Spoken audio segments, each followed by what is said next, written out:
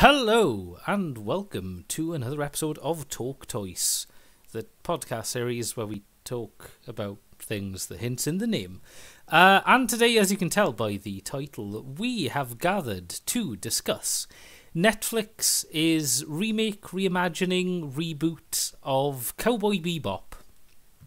And joining me today is Dan. Hello.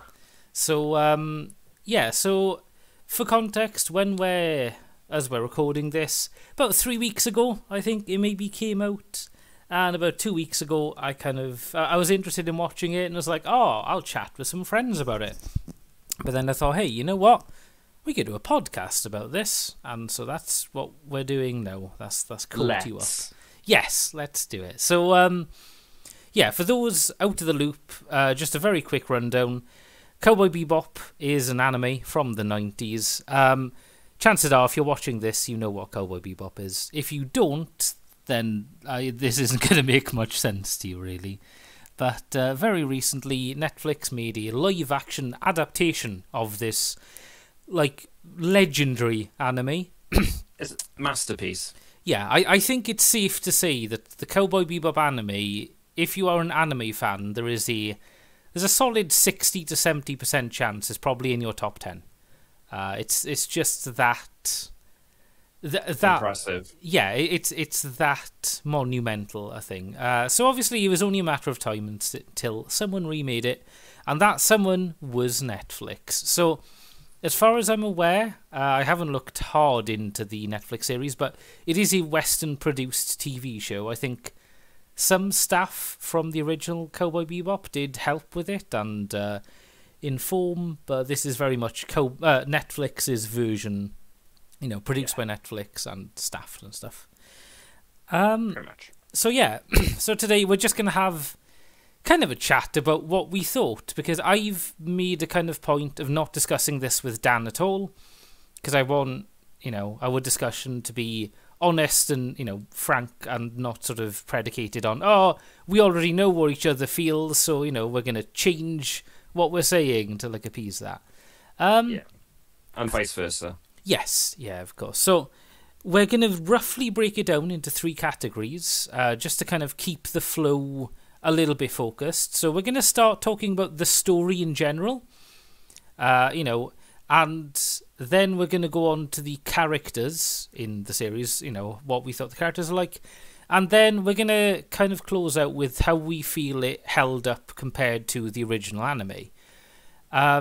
Now, obviously, it's going to be impossible not to have all 3 mix up. So we are going to obviously end up discussing, this compared to the anime stuff, it'll pop up throughout. But I kind of want to approach it, at least from the start, as if we're viewing just the Netflix Cowboy Bebop as its own thing.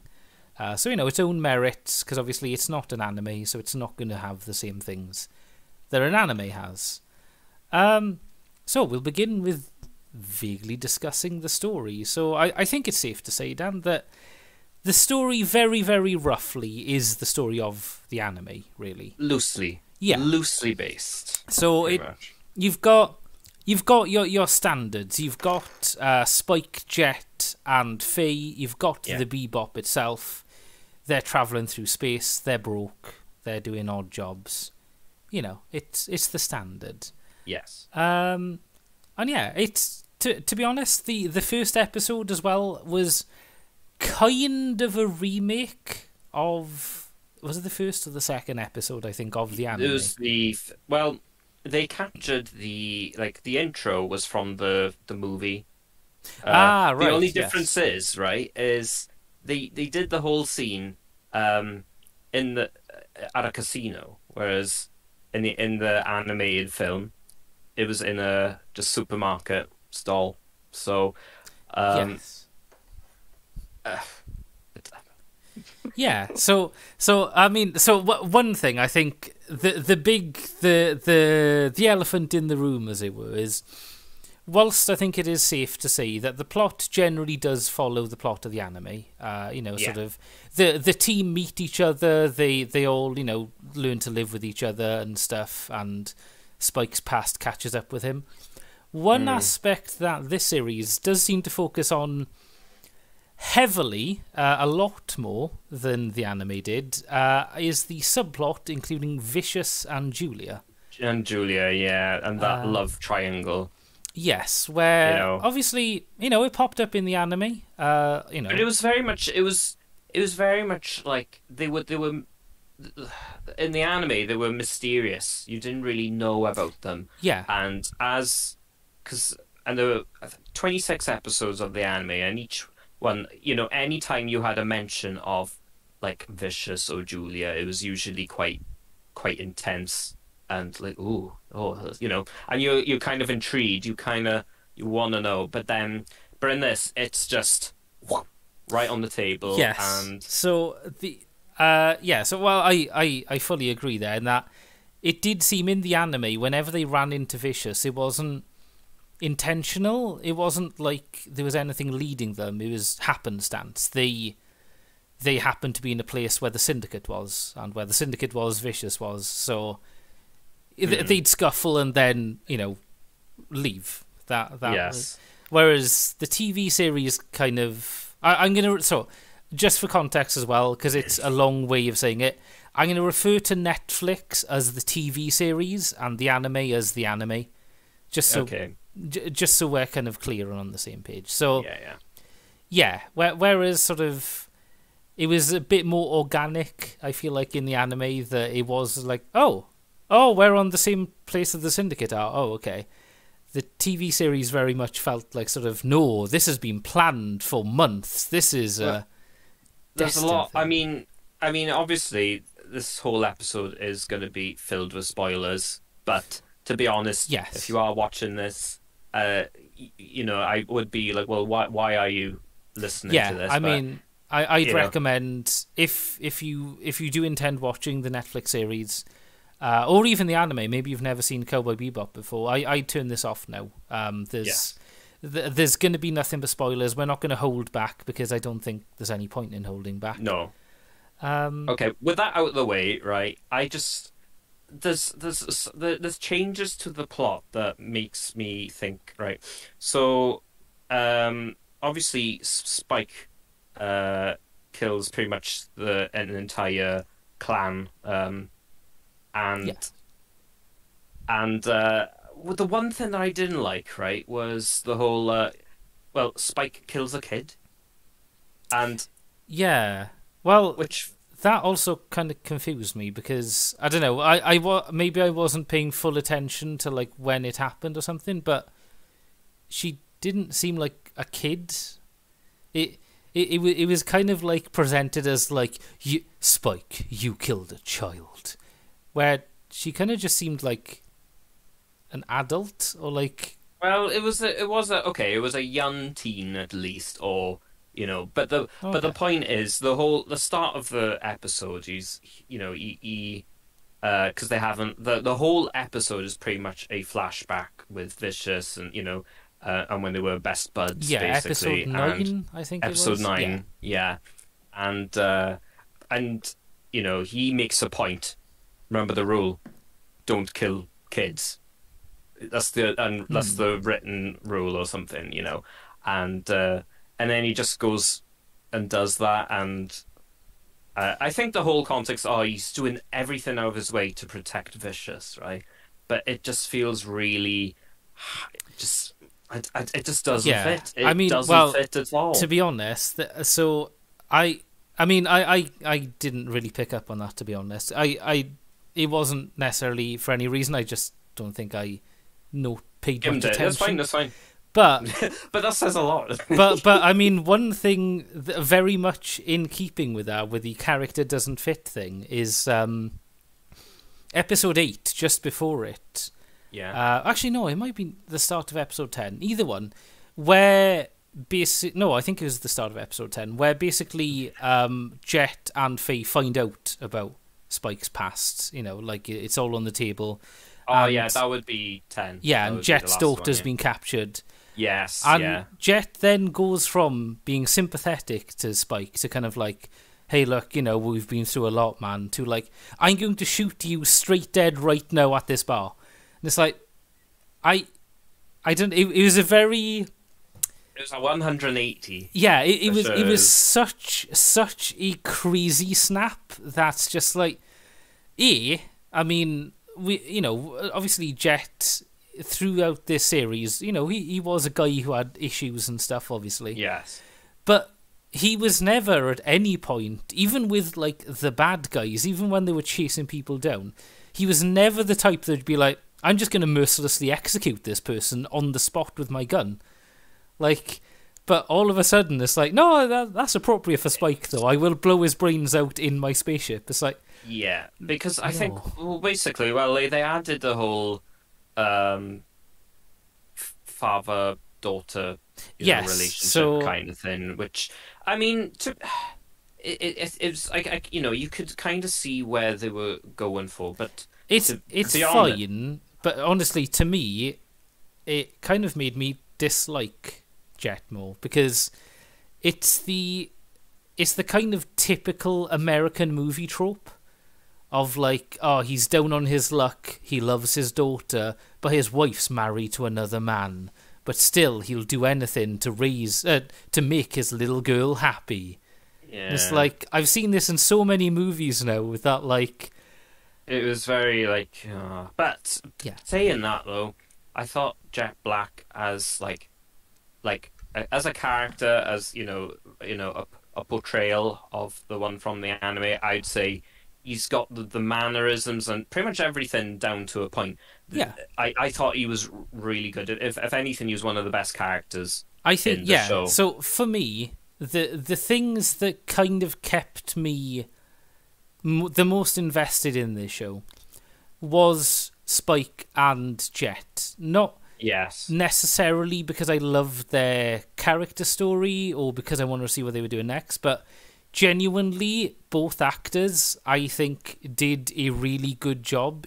I mean, I'll definitely argue later on of how accurate I feel Spike and Jet were portrayed, but I feel like in that series, the characters they were given the task of playing, they played really well. Like, I loved their chemistry. Like, Yeah, as I say, chemistry is the key thing, and I think they occasionally, when they had episodes where it was, it was very much, it kind of like I was speaking to a friend, and she said that she compares, kind of Cowboy Bebop with like Scooby Doo in the sense that yeah. you got a different like monster of the week.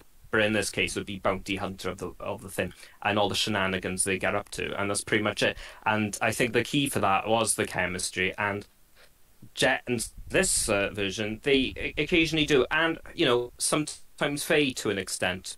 Yeah, it's But okay, the writing was atrocious. yes. Like, So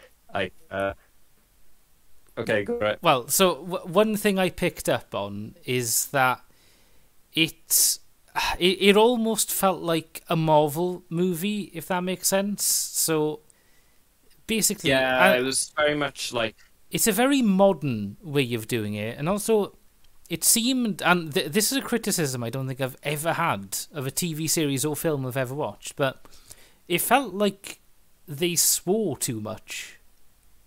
Like, yes, I get, I get that it was a gritty universe, right? And I know it's like it's an adult thing. Cowboy Bebop is heralded as being like violent and quite controversial. Sort of like it doesn't shy away from things. But there were moments where it's like, guys, what, like you're just swearing for the sake of it now. Like there's no meaning it's to kind it. of weird. I was thinking the same because I was thinking, right, hey guys, I don't mean to be prude, but it just felt really out of place. It felt like, imagine Ash from Pokemon saying, "Go Pikachu, you motherfucker," or Yeah. something like that. It'd just be like, what? I think Wait, so. whoa. I think part of what was a bit wrong with it as well is that, kind of going back to my Marvel movie comparison, it did seem that every character had to be the wisecracking smart guy. Which It was very much. It felt like I was watching a cheap version of Guardians of the Galaxy. Yeah, You yeah, know, kind of. they were trying. I think they were like, well, this film series is let's try and emulate that because people love that at the moment.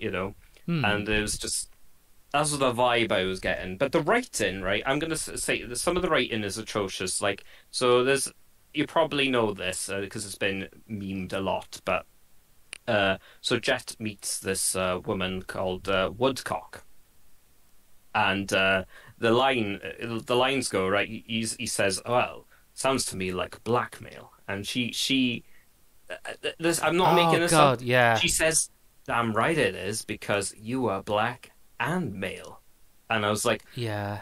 "Oh, that do you know? I genuinely found that offensive. Like, and most things don't, I don't get offended by, but generally, I just thought, Also, that it's woman. unnecessary. So I didn't pick up on her name, but that woman, every scene she was in was some of the worst scenes in the series. Yeah, I was it like, was uncomfortable. I was like, okay, I get the whole get it, she's flirting with him, but it went on for too long, which also Yeah. is another point I have written down here, which is the point.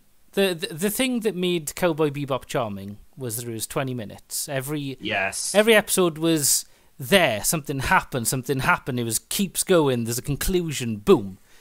Whereas, It's just bap, bap, bap, bap, bap. yeah. Whereas this series is an hour, and It dragged you on. can and unfortunately it leads to the scene. So as I mentioned with the Woodcock, that if this was in the anime, which thank Christ I don't remember the character being in the anime, or if she was probably a one-off kind of thing.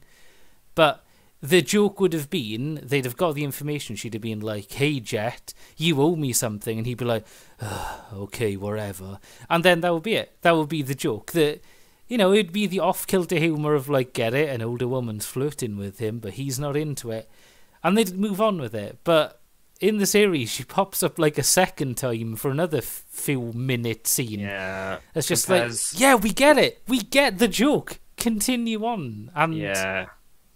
I was genuinely insulted, and then even not to make it even worse, she goes ahead. Well, I say she. It's not like that she has done this. I think considering that she acted and had to say these lines, yes. I feel like, but I mean the writing was good. She says something along the lines of chocolate milkshake, and I'm like, oh. Come on, yeah, it's also so kind of continuing on with the terribly written script as well. There's one scene that I think typifies everything that I feel is wrong with the script, and kind of to a degree the characters of the series, which is, I think it was episode 5, maybe. It's after Faye joins the Bebop properly. Right. There's a scene right at the start, I'm pretty sure, where Spike walks into the room and is like, "We're out of hot water, guys." And Jet's like, "What the hell?"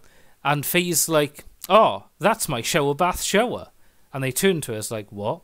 And then for about 5 minutes, there's a long explanation of expository dialogue. She likes to shower, then have a bath, then shower. Now, I'm not saying I'm a script writer here. I'm not saying I know how to write stuff. But the best way this would have happened, right? The setup was the same. She'd have gone, shower, bath, shower. And they'd have gone, what? And she'd have explained, oh, well, I like to have a shower, then a bath, then a shower. And they'd have both looked at each other and gone, ugh, and walked off. And then the next scene would have played. But instead, they just stand there as she explains it. And then they're like, "But I just don't understand. You'll need to explain this further."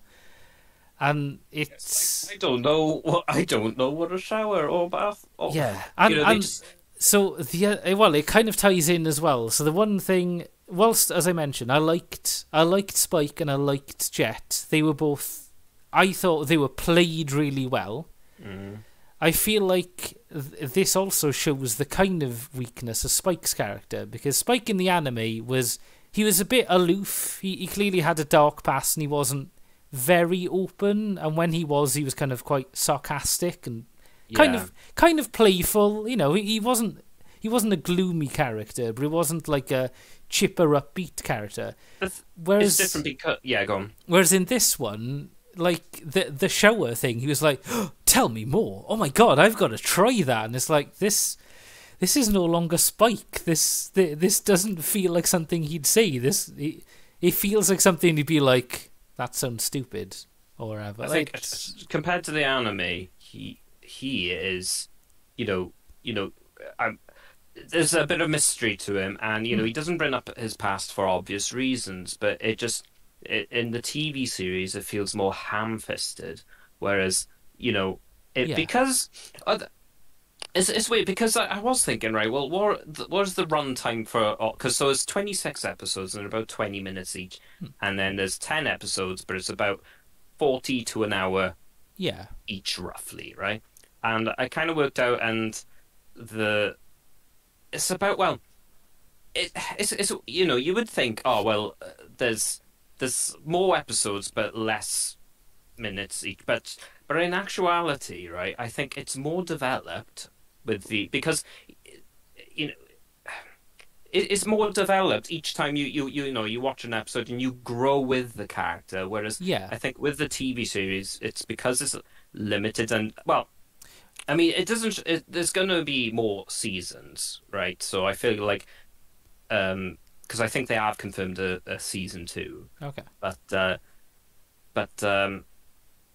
don't. Yeah, I think they rushed it. Rushed it. Well, I get you. I think so. I think it's less about rushing. I think it's more that the one underpinning, the one weakness of this entire series, right? The thing that I think really takes it down several pegs is that whoever wrote this series doesn't seem to understand subtlety or brevity. Yeah. Because with the anime, I mean, like, just like a random example, like the trucker episodes, right? They help out some space truckers. In that episode, we're introduced to space truckers. In that same episode, he meets a space trucker. They're in trouble. He helps a space trucker, and then they leave. The truckers are gone. You don't see those truckers ever again, or if you do, there's maybe like a mention. And that's because it's like 20 minutes. It's show don't tell, basically. It's like, look, we see bits of the space trucker life. We don't need a trucker to sit down and Spike and be like, let me walk you through what we do every day. And then there's some like light-hearted banter, and Spike will randomly throw a few fucks in just to really show how cool they are. But yeah, in the Netflix show, I imagine that would have been a recurring character. The trucker would have shown up again, much like, I know we saw Anna in the anime occasionally. She was like the contact, but the amount of time spent on her, the guy at the bar, and like was it Gren? Gren, yeah, and Jesus Christ, the amount of time spent. Look, in the anime, right, Julia is dead. It's kind of the point of it. It's a ghost that haunts Spike throughout, or whatever, right? Now, when I saw Julia was alive in this one, I was like, okay, this is an interesting way they're doing it. Let's go. Maybe she'll die mid-season, and that'll be the turning point. Or it'll be a season finale. But Jesus Christ, Julia in the Cowboy Bebop Netflix series might be one of the most boring characters I have ever come across in any show.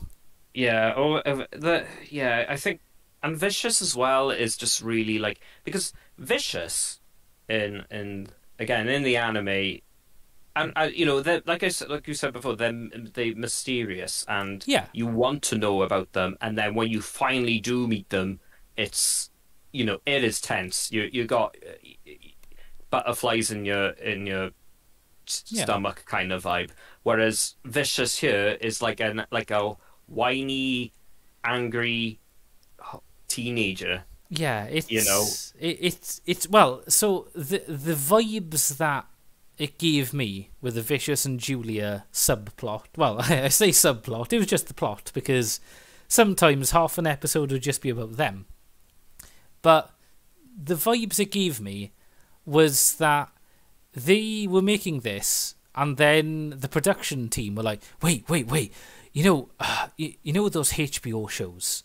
You know where you've got like 8 different characters and they've got 3 other characters that they're trying to double cross and it all like plays out and it's very like strong political intrigue. What if Cowboy Bebop had that?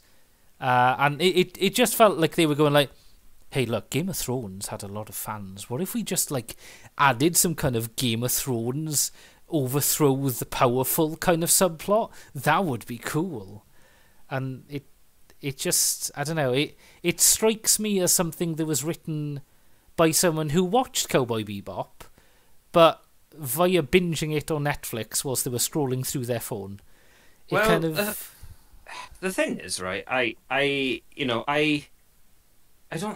like throwing the term woke around, but I'm going to say this, the original series was more woke than this one, and that came out in 1998. And you might think, right, well, what do you mean, right? It's like, well, the thing is, the amount of diversity and inclusion that was in the anime was ahead of its time, right? So the character Gren in the original had like a 2-part series, and it was a badass character that worked alongside Vicious, and then unfortunately that character, was submitted to like these experimental drugs, and it had these side effects that developed female hormones and developed breasts and whatnot, and that character was going through gender dysphoria, but towards the end accepted for what they were, and the thing was with this one. No, don't get me wrong. I think having like diversity and inclusion is good, but I felt like with this it was now.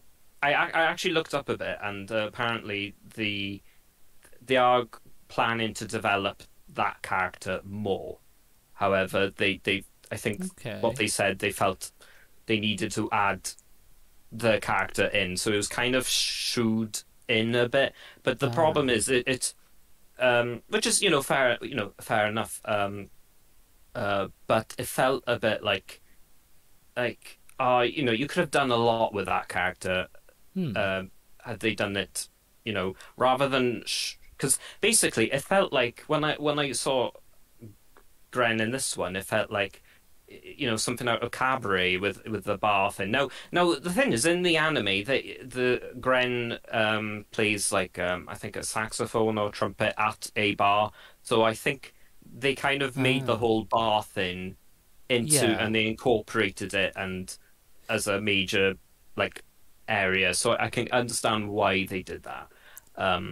But I don't know. It's not so much like the. Yeah, go on. It all feels like they're trying. I mean, going back to my point about Game of Thrones-ifying it, it all goes back very much to the feeling that they're trying to be like, wait, what if Cowboy Bebop had like 6 series?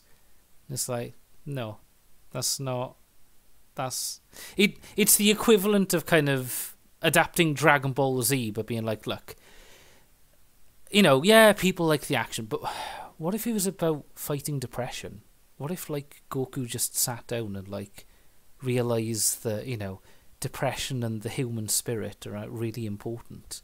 It's like, yeah, you go the fuck ahead and do that, whatever. Just it's such a strange idea that they're like, that's what Cowboy Bebop needs to be. And it's like, no, it's, if anything, Cowboy Bebop was sort of the antithesis of an overarching plot. I mean, yeah, you had the Vicious stuff, obviously, but like, I don't know. It just feels to me that some of the appeal of Cowboy Bebop was that the universe felt alive because they went around the universe so much and they had little stories that stood on their own. Oh, yeah. Whereas the TV show feels like it's allergic to doing that. As if like the idea of like, oh, we're doing a one-off episode is like, oh God, no. no, we could never do that. Everything's got to play into each other. Every character's got to be set up. You know, these people, you'll see them in season 3. Like, you know, the environmental people that turn people into trees? Yes. I can guarantee you, without a shadow of a doubt, if they make a season 2, they will pop up again.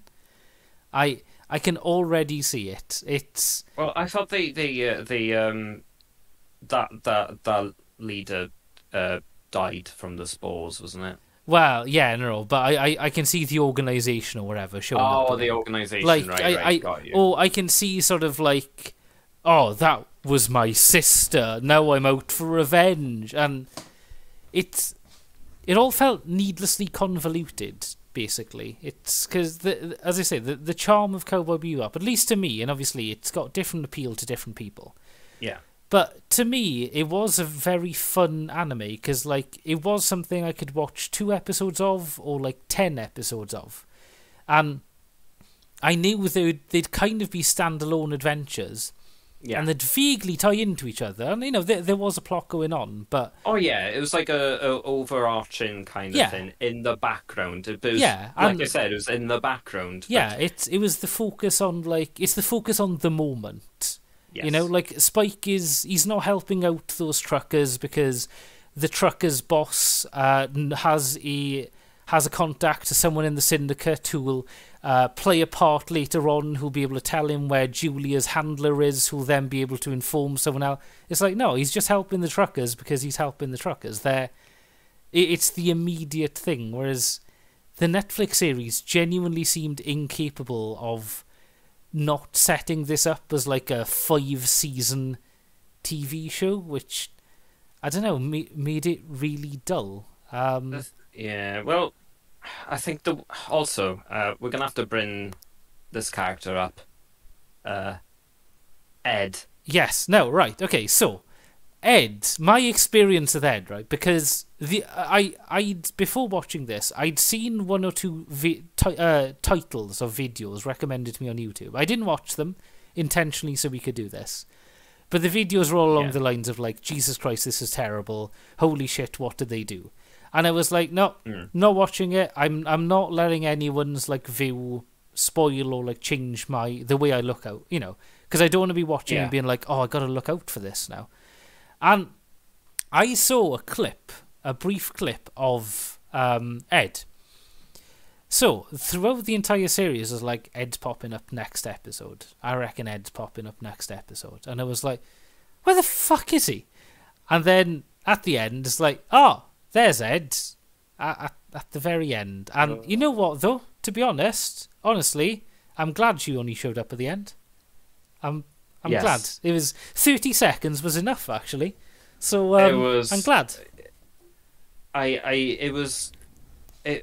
don't know. I think, do you know what it is, right? I think, not that I'm saying it's impossible, you know, but I think translating anime into live action, it's very difficult.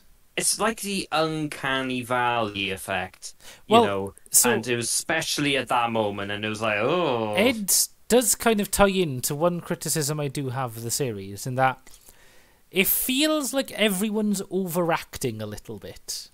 It feels like the direction they were given is just like, no, man, no. You've got to be crazy. You've got to go over the top. Dude, this is like a cartoon we're doing.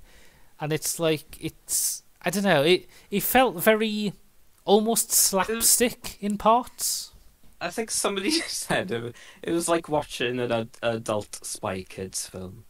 Yeah, I mean, it felt a little bit, it felt like they were doing too much to be the characters, if that makes sense. Like, to be fair, like, I'm gonna, because I've written down best character and worst character, and I didn't put Ed as the worst character. Now the reason being is there was only a minute of screen time. I think Ed. It would be a little bit unfair to say Ed was the worst character, just because, I mean, we saw Ein longer than you did Ed, so yes, I feel like it is genuinely an unfair, you know, thing. Yeah. However, we are as viewers, Yes. I guess we're allowed to, basically our impressions of this Ed, aren't exactly No. Oh, welcoming absolutely. or, No. but I don't know. They unless they can turn that character around, I don't know. But I it mean, was honestly, I'm not even sure if season 2 will go ahead. I'm hopeful it won't, because like it's so. I mean, to be honest, right? The worst part is now as well. Let's say a season 2 does go ahead, right? What the fuck are they gonna do? Because yeah. we've got the plot of Cowboy Bebop has played out. The start, middle, and end has happened. So like, season 2 will only be the like Vicious and Julia show featuring like. Oh well, that's the thing. I kind of hope that they just leave Yeah. Vicious. Well, Just leave Vicious to rot in his cell. so also, You know. I think another big elephant in the room we have to address is the ending. Now, Oh, personally, right, I think the last 4 or 5, yeah, the last 4 episodes of Cowboy Bebop, I think, are some of the most like bittersweet endings to anything, because like slowly the crew of the Bebop kind of leave. Like Ed finds her dad. I can't remember what happens to Ayn. I feel like they find a home for Ayn. oh no, Ayn goes with Ed. I'm pretty Oh, sure. yes. No, yeah, you're right. Yeah, Ayn goes with Ed. And sort of like it's kind of obvious that Faye kind of wants to head off. And, and then obviously Spike heads over to where the Syndicate are, to the church. And, if you haven't seen Cowboy Bebop, I don't know why you're still watching, but obviously Spike dies. But it's a kind of bittersweet thing, because it's kind of clear that Spike is happy with this. He's accepted it. It's kind of it's the end he wants. He's kind of going out on his own terms. Sort of it's quite an emotional thing. Like, honestly, Yeah. Once Ed leaves the Bebop, it is a very slow wind down to like, this is it, guys. It's been good, but nothing lasts forever. And like, that's why I kind of like Cowboy Bebop, because it's like live in the moment, take advantage of everything that happens, at the time, because you never know what's going to happen. Sort of like, And it suits the ending suits yeah, the character Spike, because he did leave. He did have like a carefree life, because that was his attitude, and yeah. He was basically, he was done running. Sort of like, yes. He decided, look, it's time to face up to my past.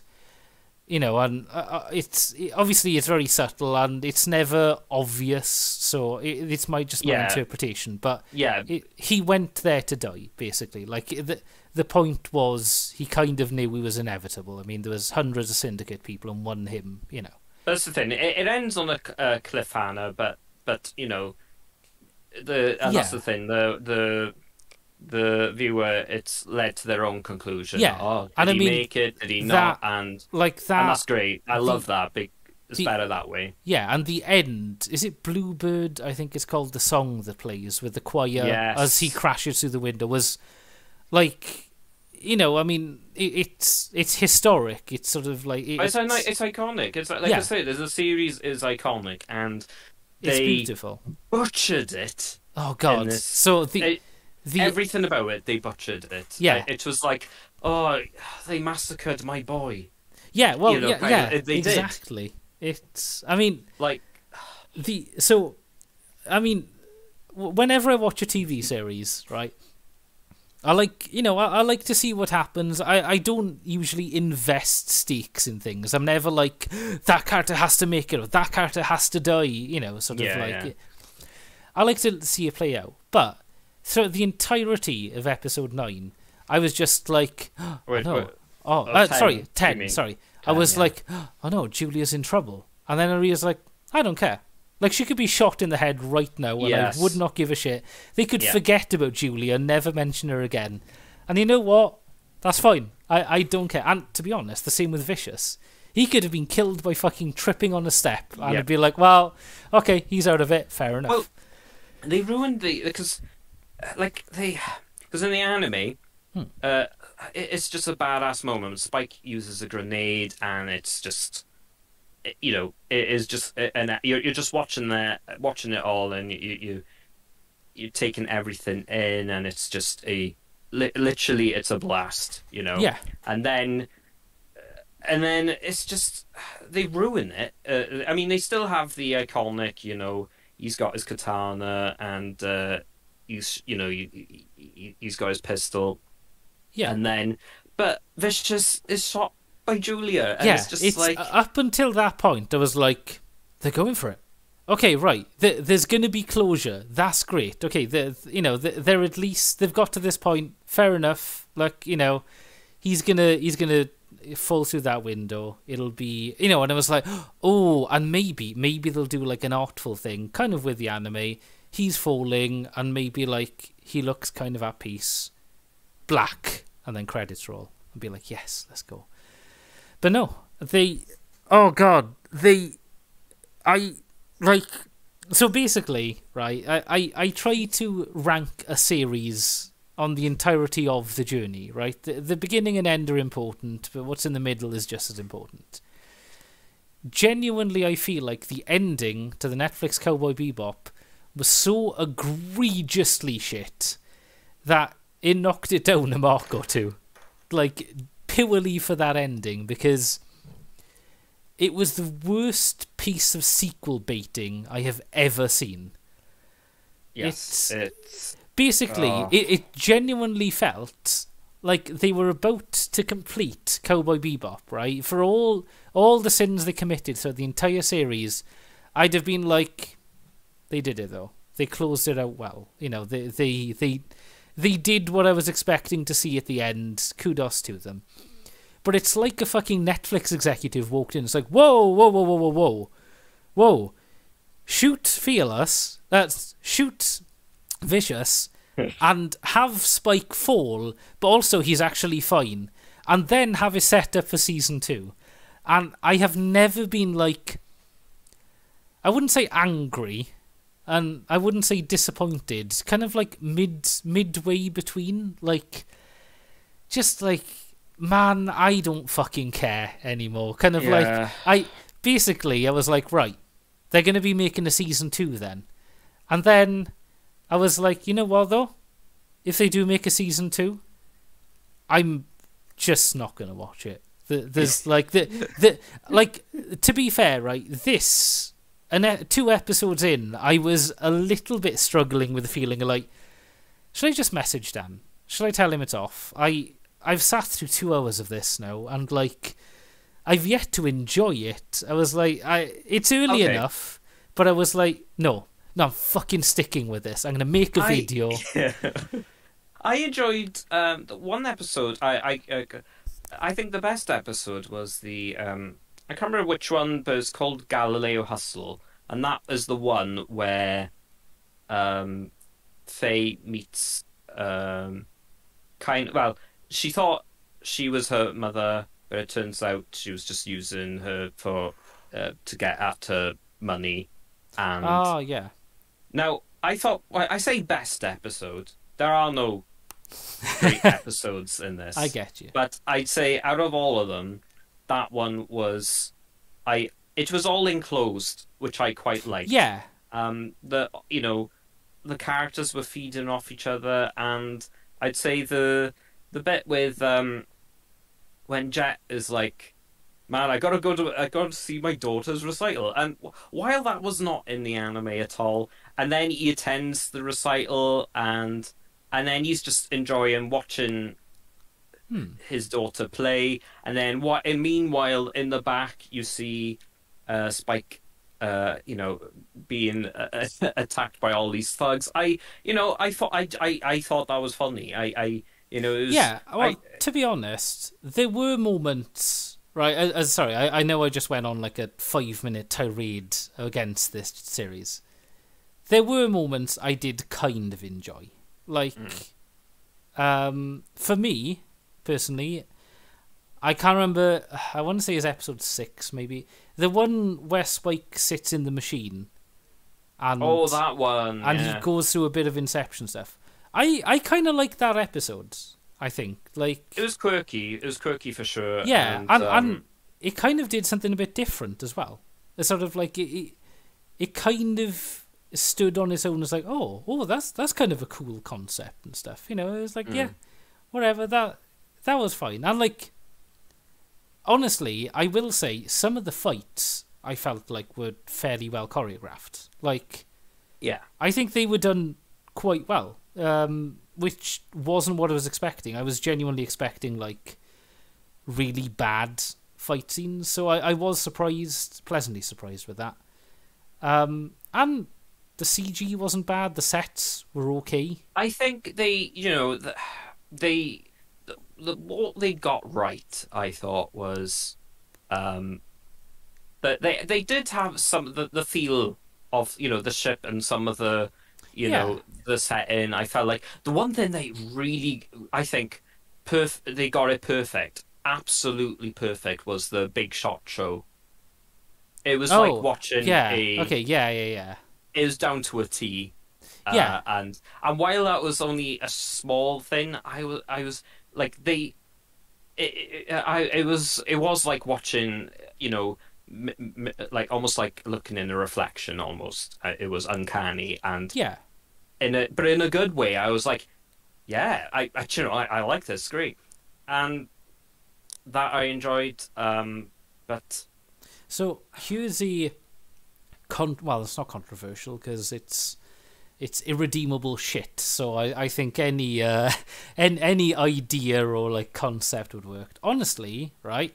Hear me out. I think if they'd have made this a 1.5 or 2 hour movie, I think it might have worked, or worked better, because I feel like the thing that left the TV series down is that it went on too long and kind of meandered a lot. It kind of it was too much up its own arse and wanted to kind of create some kind of cinematic setup so they can have like season 8 and the spin-off Gren show and stuff like that. Well, I feel go on. If they just focused literally on, sort of like incorporating 2 or 3 plots, right? Like 2 or 3 plots of the anime into one, into a movie. So like, they all join and have LeFou kind of like as a bad guy, and then maybe he'd meet up with Vicious at the end, who saw glimpses of. I think it'd have worked. I think it'd have been fine. It'd have been something we forget about, but it'd have been like, oh yeah, that was alright. I think the sad thing is we gotta accept that this is happening. It's happened. And there will be a season 2, because I think they have confirmed it. But the thing is, my take on it is, right, okay, so if they are going to go ahead with it, what would you, like, say now, you stumble into the Netflix room, they're all looking at you, and and they're there, and they say, right, Rid, imminent TalkToise. So, to be fair, right...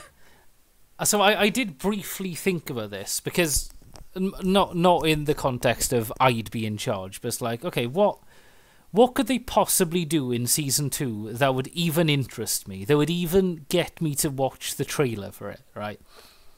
So I was thinking about this, and I'm assuming you've got ideas of your own as well. So one thing I did kind of I'm hesitant to use the word like, but I didn't mind the idea of, is the concept of Spike and Jet being kind of enemies.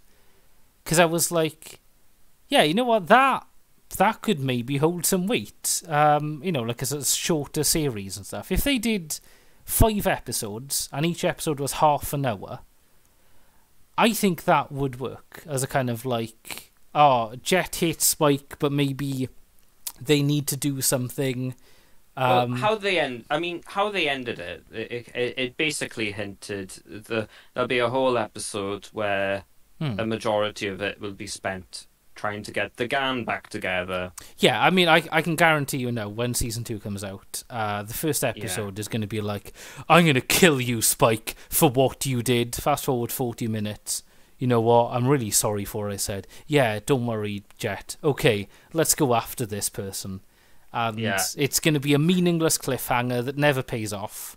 Or if it does pay off, it's going to be just a, decompressing balloon. Like, what would you like to see in a season 2? Less of Julia.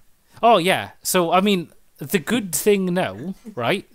To be fair, the positive of it, if season 2 does come out, it means killing Julia is going to be a main focal point. That's the thing. It's because, like I said, in the anime, Julia is like a mysterious kind of character, and there are twists in the anime that are similar, but it was not it. It was when she died, it was like, oh, and you felt sad, you felt sad for Spike. Yeah, it clearly had a big effect on him. It had a big effect, but this one, it's just right. If anything, right, try and make Julia less. Like, I find less is more. Yeah, well, it's the going back to my biggest criticism of this is show don't tell. Is that, like, if we saw a quarter of the Vicious and Julia scenes, I think it might have worked. Yeah. Because we'd have seen them progressing even, right?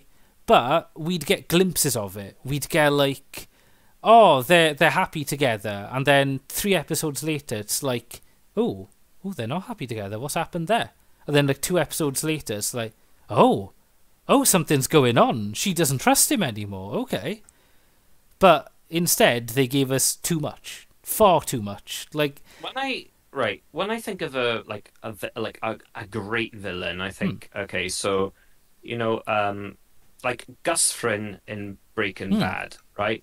I still think he is one of the most terrifying villains, like, in a TV series and show, especially, but he, when he, like, well, he had, like, that character had a presence, and anytime that character had a presence in the room, you felt it, right? And you kind of felt like that with Vicious in the original series. And this is technically now, if we'll all be honest, Vicious, right, in the anime, and even Julia, they're not that much of a big role, really. No, I mean, Vicious. So I watched I rewatched the anime with a friend in university, and one criticism he had of Cowboy Bebop was at the end he mentioned the whole big fight with Vicious and stuff, and he was like, I don't know, like I didn't really know who Vicious was, so I didn't really feel anything about him killing him or not. That kind of, it's like, yeah, I wasn't invested in him as a villain, but that wasn't the point. And, like, I think that is true, that it kind of, Vicious in the anime wasn't the big bad. He wasn't the Freezer, he wasn't sort of the big villain that, is very terrifying and everyone, wants to kill. He was just there and he had beef with Spike, but we only saw brief bits of him, and I think it was kind of like almost like a spooky character, almost. Like, exactly. I mean, and the vibe that the Netflix show gave me, and I know this is very cynical of me, but we're at this point. Yes, it feels like they're deliberately trying to sort of like go against the grain to sort of like subvert the whole thing. It basically, to me, it feels a lot like The Last Jedi. Basically, it's like you've got this fairly straightforward story. Everyone knows how it goes.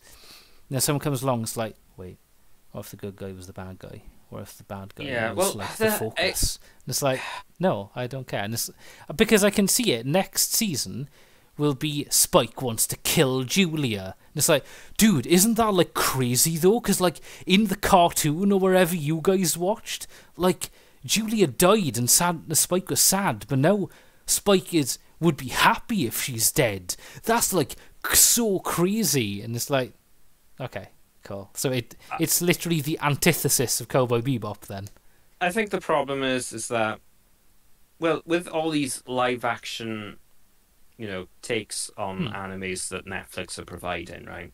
It's basically you've insulted the entire Cowboy Bebop fan base, and that's the thing. And the fan base are the ones who are trying to, they want to support. And the thing is, they've kicked them down essentially. Basically. I mean, I think, to be honest, to be completely honest, I don't think this is meant for the Cowboy Bebop fans. Oh no, it's not. It's not. That's the thing. This is evidently clear. So this TV series, if I was to pitch it to anyone, this is a TV series for fans of Cowboy Bebop, and by that I mean the type of people that will see a Cowboy Bebop t-shirt in a shop and be like, dude, I'll wear that, and then is like, dude, I'm the biggest Cowboy Bebop fan, without seeing the series. It's the most like shallow film of like, look, we need to call it Cowboy Bebop, and we liked some of the ideas, like the style and aesthetic,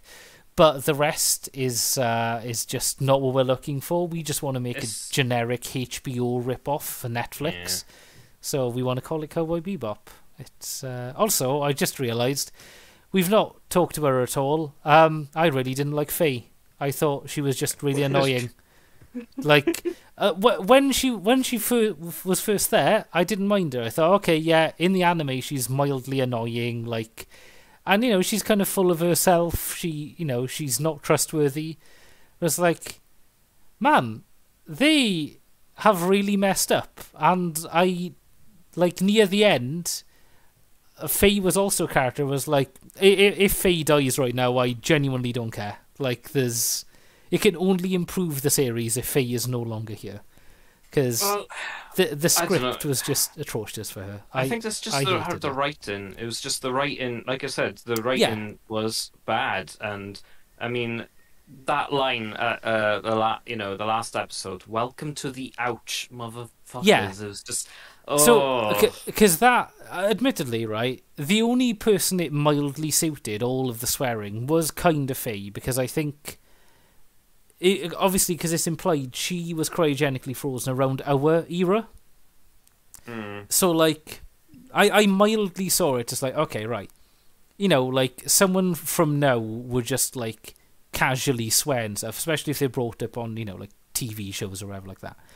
So it's like, okay, I can vaguely kind of see that. But they went far too overboard to the point where, like, Faye is one of the worst characters, I think. So we're going to slowly wrap up here, I think. So you mentioned you had a list of favourite and least favourite character. Okay, so, I mean, there's no surprise. Worst character, I just went Vicious / Julia. Yeah, I'm with you there, because I was about to say, for my worst, I would say Julia, but Vicious and Julia are so, like, inseparable and both insufferable. They're just like, yeah, they're both there. They're the worst. Yeah. And best characters, I would say, Jet Black. I think Spike wasn't too bad. I thought it was good. And Ein. Yeah. Well, so Ein, basically, right? Ironically, I thought this is gonna be like a quick road to success for Netflix here. What do they need? A cute dog and to do like cute things on screen. I was like, there we go, right. Just have Ein in every episode doing something quirky or cute for like 5 minutes. Yeah. You'll have redeemed yourself. You'll have made some of it watchable. I will watch this series for Ein. That's the problem. A few episodes, I was just like, where's Ein? Yeah, well, like 4 or 5 episodes in, he just disappears forever. So... It's just like... And also, what? Oh my god, I tried explaining to a friend of the podcast, Tim, Ein's role That's like, so you know Ian in the anime is like, yeah, I love Ian. He's a good boy. And it's like, yeah, he is.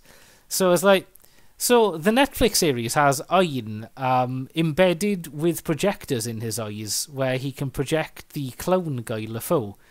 And Tim was like, what? No. I was like, yeah, no, that Yeah. happens. Ian is like a weird robot kind of dog thing.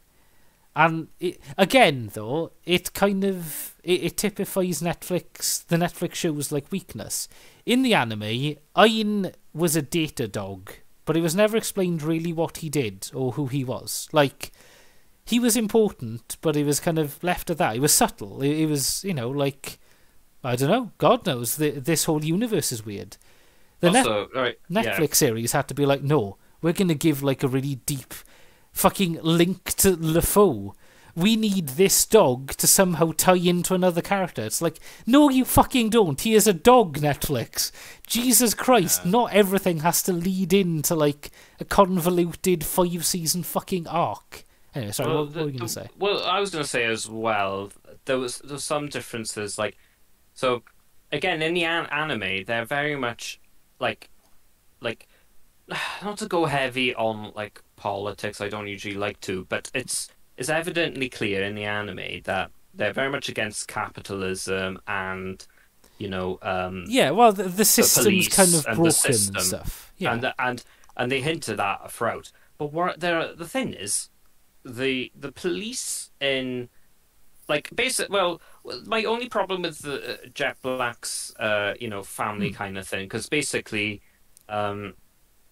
his his wife, his ex-wife, is with one of the cops, and what's that episode where he goes to see his old buddy cop, and it turns out he was the one that betrayed him. Yeah, it's god, and, they really fucking butchered that as well. Jet's background was really cool because it was just hard noir and like filled with yeah. hopelessness. It was, I mean, well, basically, I think it's less even linked to any like economic kind of thing. I think it is just the fact that like in the far future in space, like just life is really bad. Sort of like things break down, everything breaks down, and when that breaks down, people break down. Society does. Like everyone's not trustworthy. Well, it seemed like the Netflix studio, they like, no, we want a world that is hopeful and nostalgic. And it's just and that's the problem. They've got, that's the thing. That's the problem is the person who made the anime had different ideas and what they were trying to convey out of it. The subtleties. No, they're not in your face about it. Yeah, but it's there. The point there in the background. I mean, hell, with the Samurai Champloo series, that they pretty much were characters that took on, like the was it the police or something like that? It was kind of. It's I mean the thing is, I think ultimately it's that the point of Cowboy Bebop is it's a little bit, I wouldn't say cyberpunk, but you know what I mean. It's kind of it's very. It's dystopian. Yeah, it's kind of it's gritty and it's just it's drifters. It's a bunch of drifters going through a broken universe. Yes, but that's the thing. I think the beauty of the anime series, not to sound like pretentious, but it's a classic because for me, because of the attention to detail, and you're watching it all, and it glides by, and you're just like, and then because I was watching it with a friend a while back, and I was saying, look, just to remind you, all of that is hand drawn. Yeah. There's not much CGI in it. It is all hand drawn, and then when you've got that in mind, thinking, yes, people actually made this, and those little things like smoke coming off the barrel, or a character flicking through buttons, and I mean, hell, even the title thing alone, and you see the Oh hands God, moving, and the it's just so the Netflix version of the opening as well is just it's bad, and it's almost hard to put your finger on it, but there's this silhouette shot of Spike running, which looks like a parody. oh It looks well like someone's taking the piss, and there's just there's no so obviously there's you get it a lot. People sort of show a picture of an original game and a remake of it, and it'll be soul versus soulless. or was it Grand Theft Auto versus the Yeah, yeah, it's remastered? sort of you've got the soul versus soulless meme, and I think this really does fit it. I think Yeah. Cowboy Bebop the anime was filled with soul. It was just a beautiful journey. Also, some sloppy editing as well. Like there were like camera angles that was like Yeah, I was like, what the hell is going on here? But I think this is getting really nitpicky right now. But I feel like I'm fair. I'm well within my rights to say this. But there's the second episode, and you know the one where they're chasing around like a terrorist with like a teddy bear. oh yes, yeah. Well, at the start, they're in the church, and then Spike is in the fight, and there's some good choreography there, But then Jet is chasing after this guy. He gets knocked out, right? And then the title, like the opening music to like Tank Yes. starts to kick in, right? For like, but then. And then after that, the title credits Yes. start up again. No, And yeah. I'm like, I remember oh. that. So, because yeah, there was one episode that did it really well, but yeah, a few of them just didn't go very well because, like, you'd think what they do is sort of feed in audio. Like, right, okay, we want the title is coming up in like 10 seconds. Feed in audio at 5, so it's like you, and then it would start. There was one, I want to say it was maybe episode 9 or something. There was some kind of thing. There was like the music, and you had some strings that were like going quite high, and then it was like, and then it went into the title, and I was like, oh, that was kind of cool. And that was maybe the highlight of the series for me. So I think at this point we've talked on for an hour. I think a closing statement basically is appropriate. So I'll go first. Have a think, Dan. But if you had to summarise the Netflix Cowboy Bebop or how you view it, just a closing statement on the entire thing. I think Actually, there is one good thing about this TV series, right? Mm-hmm. Right, and the good thing is that you always know that the original anime is there, and it reminds you. Basically, it's there to remind you. Oh Yeah. my god! And then, but don't worry, the classic is still there, and Yes. Yeah, and that's what I will say, whilst this is terrible, I'm not going to be one of those people that's like, oh, it's ruined Cowboy Bebop. Because it's like, no, it's Cowboy Bebop is in its entirety. Like, this has not affected Cowboy Bebop whatsoever. This will be forgotten in 2 years' time. That's the thing. I think I don't know where I'm going with this, but basically, I think someone asked Neil Gaiman, right? Like, oh, they were kind of worried. We have like bestsellers such as what's that? I can't remember. Like Twilight or what's that? Oh, I can't. Oh, do you know what? I've lost the name of the book. I'm gonna. But basically, all these sort of like Mills and Boons kind of books, and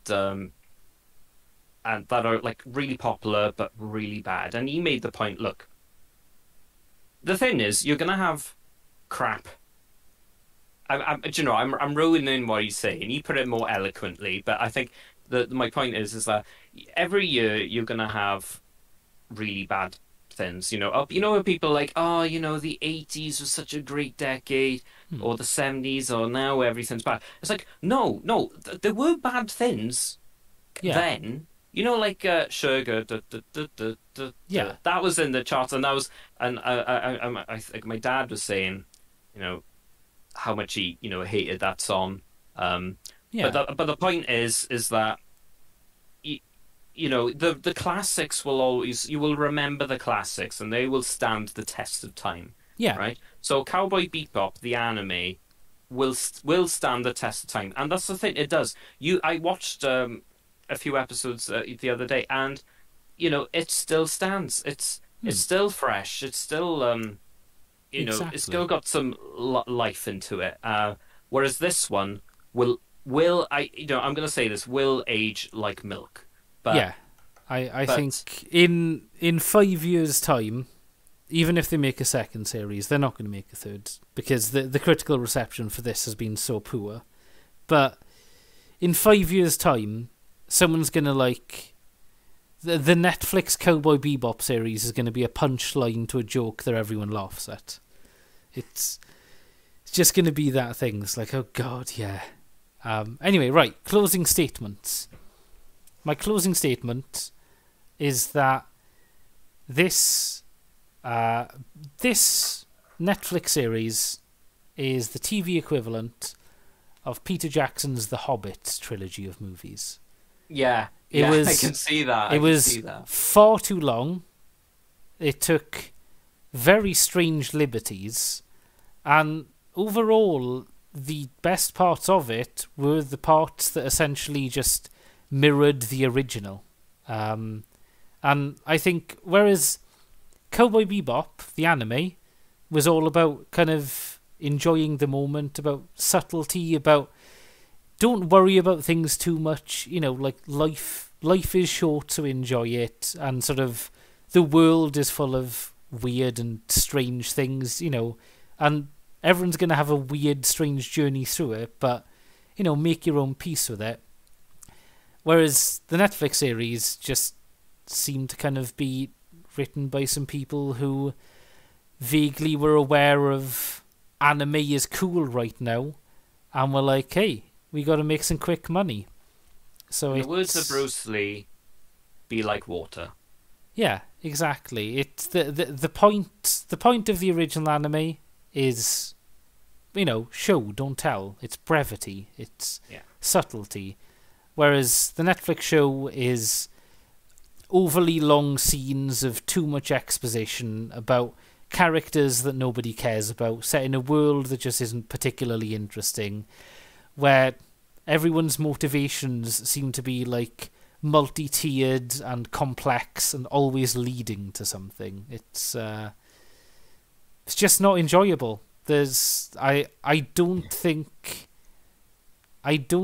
this is a good TV series on its own, let alone as a comparison to the anime. I think you could never have heard Cowboy Bebop, and you probably wouldn't enjoy this very much.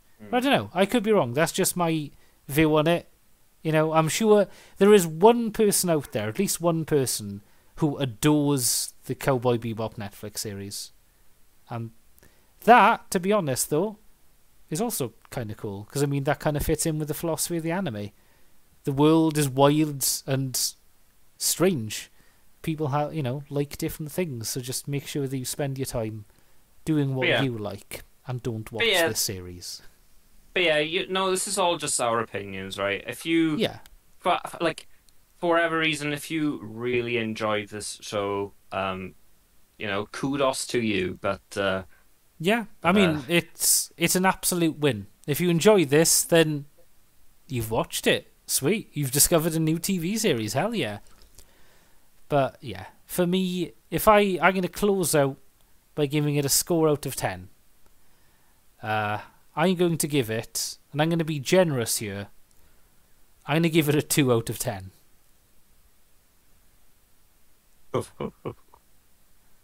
Dan? oh, okay. I'm gonna say, I may do decibels 1.5. Yeah? Okay. There we are. that is the official TalkToise stance on it. Out of his possible 20, Cowboy Bebop scores 3.5. So, that about wraps it up. Honestly, this has been quite a fun episode, actually, because I think this might be the first time we've ever done a TalkToise kind of thing, where it's just been shitting on something for an hour. It's quite therapeutic, actually. It is venting. It's just venting, and also I'm kind of glad, to be honest, because as I was watching this, right, I was taking notes after every episode or two, just on like thoughts that came to me, and it was like, man, they're really trending into the negative here. Like everything I'm writing down is bad. And it was like, I wonder, does Dan dislike this as well? Because it was like, maybe I'm just being overly harsh, and I don't know. It genuinely, because I remember years ago, right? Because I used to think, especially with games and stuff, when you'd give something a ranking out of 10, I'd always think, right, it was a good game, but it loses points for these 3 things, so it's a 7 out of 10. But then I heard someone online say, no, never rank anything as a perfect and knock things off. Everything is a 0 until it gains points. Because, like, that's the point of everything. Like, not everything is perfect and then is less perfect via certain things. So I was like, yeah, no, that's right. So I view things as neutral. And I was I'm gonna look for good points in the Netflix show. And I just couldn't find any. Yeah, that was the thing. I mean, I liked, I say, Jet Black, I really liked. But it was just a slog. It was a massive slog. I think if we continue on, we're just going to go back into a feedback loop. I think, honestly, you know, the best thing about this, every day for a week and a half, every day when I got home and ate dinner, I'd put on an episode of Cowboy Bebop. Today, I got home and put on dinner and was like, oh God, okay, time to put on Cowboy Bebop. And I was like, wait, no, it's over. Cowboy Bebop's over. Oh my God. We're free. So that, I'm going to leave her on a positive. I'm free. I don't have to watch any more Netflix Cowboy Bebop. Thank you guys very much for watching. This has been fun. We're going to do more TalkToise and other podcasts in the future. If you are interested, I'll leave like a playlist to our previous ones and stuff. There'll be an upcoming one in a couple of weeks because 2021 is soon ending. So we're going to be talking about that with me, Dan, and our other 2 guests, Tom and Tim. So stick around for that. I'll be putting up other videos. I'm also doing my Advent Calendar trading card edition. So that's going up every day, so stay tuned for that. And that's about it, really. Dan, do you want to plug anything? No, I can't think of anything. Tell you what, I will plug something. Guys, go on, if you've got Netflix subscriptions, go in the search bar, type in Cowboy Bebop. So there'll be 2 of them. One of them will have like a Netflix logo on. Go into that, and you know you can rate things. Rate it as a thumbs down, and Netflix will never recommend it to you ever again. Close out of that, go on to the next one. It's like got like this anime guy with big puffy hair. Watch that. Treat yourselves. It's fucking brilliant. Thank you very much for watching. And until next time. Space Cowboys. Goodbye.